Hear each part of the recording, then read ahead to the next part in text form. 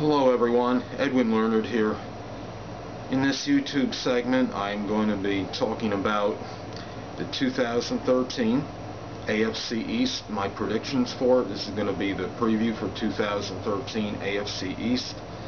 And I'll start out first place, nothing mind-boggling here or nothing anybody should be flabbergasted about. I'm going to pick the New England Patriots at 10-6.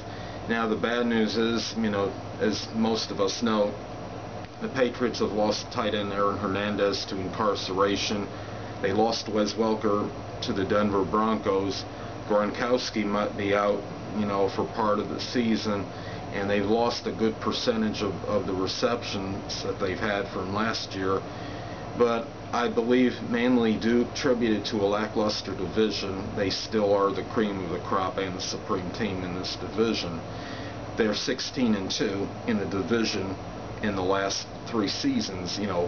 That's their record against the AFC East. So it's, domination, I think is an understatement for that. Place kicker Stephen Gostkowski, he will be back. He was the leading scorer in the NFL with 153 points last season. And if we just look at, even from last season, it was a game 49-19 subjugation of Buffalo in that season. That was fairly emblematic, of what the Patriots can do, have done to AFC opponents. And there may have only been one, team in addition to them that's even posted, a winning record in any season in the last, three seasons, like one time. So, and I believe that was the Jets in 2010 went 11-5. So there's really not an overabundance of competition for them, and that is why I like them. They also have, revered, coach Bill Belichick, and Tom Brady, when he retires, is obviously, he should go down as one of the top 5 QBs in NFL history. Okay, for second place, I'm going to go with the Miami Dolphins at 7-9. I know a lot of people are lauding the Dolphins, and they think, they're going to go, maybe 9-7, 10-6 seems to be a consensus pick for them.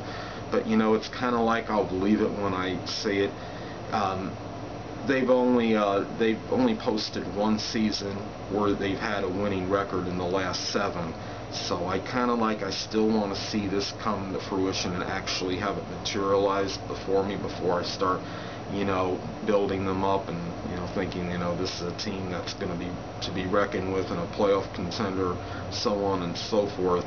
There are some things that are auspicious for Miami, though, for this coming season. One thing is their schedule. Now, they do have 10 games against teams that were 500 or less last season. So, that might help them out somewhat, and they can surprise. I'm still going with the 7-9 record. And if they could get some anticipated improvement from quarterback Ryan Tannehill and, the receivers, they got tight end Dustin Keller in the offseason, wide receiver Mike Wallace. If everybody kind of, the offense plays their potential and they improve dramatically, their scoring offense was 27th in the league last year at 18 points per game, and they were 26th in passing yards per game. So that's going to have to improve significantly if they want a chance to compete with New England in the division. So, we basically are going to have to see, how these people pan out, and if, their main offensive proponents play to their capabilities, they could contend. But I'm going to go with 7-9, second place for Miami.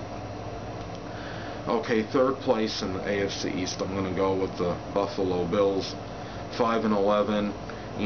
This is a year where they're kind of transmogrifying and transforming. It's a transition year for them, and they lost, their quarterback in the off season.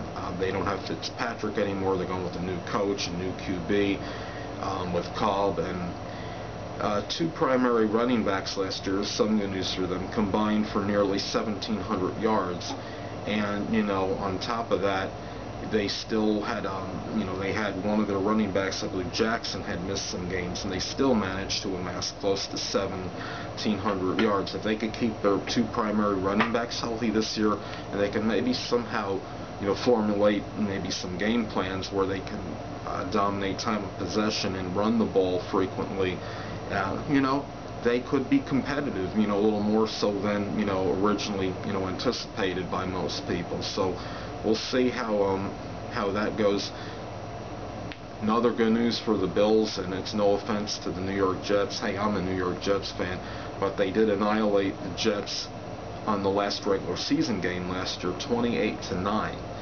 And, who knows, maybe that'll be a harbinger of things to come for them. If they could sweep the Jets, somehow at least come close to breaking even with everyone else, maybe, they might, they can, contend possibly, especially coupled with, New England, missing a lot of their weapons, and Tom Brady having to forcing to be adaptable to some, new receivers on their team.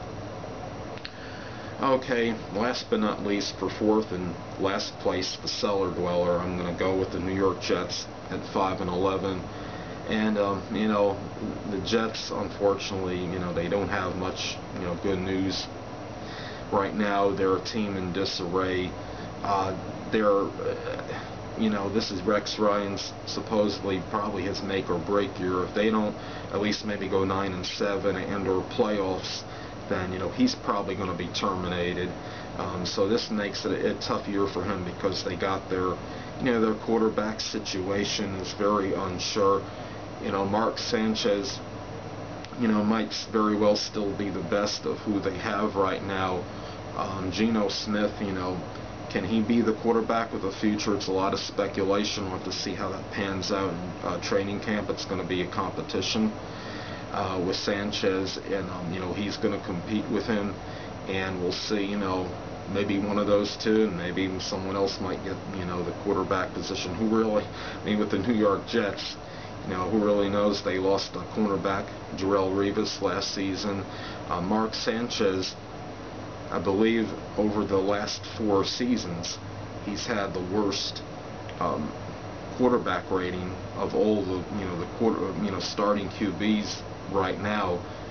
And this is a team that really, has really gone down, and the defense has, declined significantly. Even though they were number 8 in total defense last year, they were number 20 in scoring defense, and I believe that has gone down the last 3 years. So this was a team that once predicated itself on defense when Coach Rex Ryan first arrived. Now it's a team which has to establish, possibly a defensive identity once again in order for them to have any chance of even being, somewhat competitive in this division. So they they were tied for most turnovers last season in the NFL. I believe it was 37, and obviously whether it's a dropsy epidemic, we all remember that that infamous butt fumble that took place involving Mark Sanchez, and that kind of almost epitomized the season for the Jets, unfortunately. So anyway, those are my picks, and this is a very low budget video, segment that I'm doing, so don't mind me, people. I'm going to lift this up, and I'm going to show you my picks and bring my camera over to the computer here. And once again, we're going to just show you real quick that it's going to be New England, first place 10-6, Miami, second 7-9, Buffalo 5-11, Jets 5-11. Buffalo presumably wins the tiebreaker to stay out of the cellar position. So people, this will conclude my 2013 AFC East predictions, and in my next segment I'm going to be talking about 2013 AFC North preview predictions. Till next time, people, stay well.